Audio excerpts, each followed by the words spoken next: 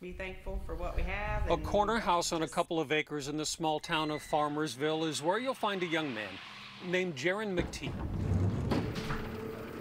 Cerebral palsy has him trapped in a wheelchair. Thinking. But his mind. What's up? Is very much 8th grade wild and running free. How are you? I'm fine. How are you? I'm fine. With his eyes, he picks out words and images on his computer. I like you asking me questions. The question I had for his mom was about the smiles they both still have. After a challenging first 14 years. God gave me him exactly how he wanted, and I just keep asking him for his guidance and support. And when you see that smile, it's easy to forget the other things. And Jenger smiles for one other big reason.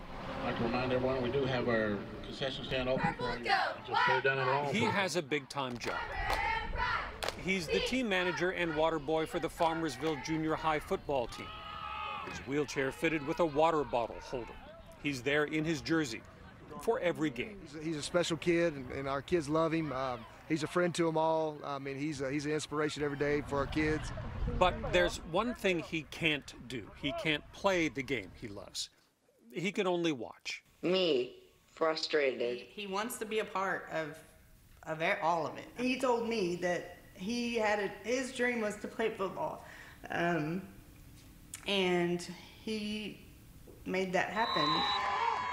It was a Thursday game against Community ISD. 25, Jenger McTee. They put him in at tailback, and with his big sister pushing the wheelchair, Jenger McTee was running free. I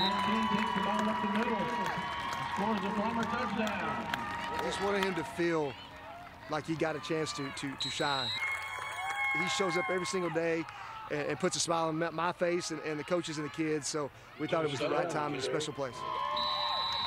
With him and his sister out there together, and her helping him, and hearing the crowd cheer for him, it does make you really grateful to be in a community that will allow something like this to happen.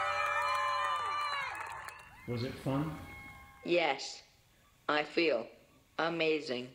I was thinking they like me. Yes, Farmersville does very much like the young man and the life lessons offered by Jenger McTee. Well, we learn every day from him how when you are dealt a difficult hand, how to just keep going. So if you want to meet the star of the Farmersville 8th grade football team, that's what the coach is ribbing him for becoming now. Coach giving hard time. Stop by for a smile and a good joke or two. Why can't a leopard hide? Why can't a leopard hide? Because he always gets spotted. And then head to the football field to find the team manager turned running back. He's easy to find. Just look for the kid with the biggest smile, waiting for his chance to race to the goal line again.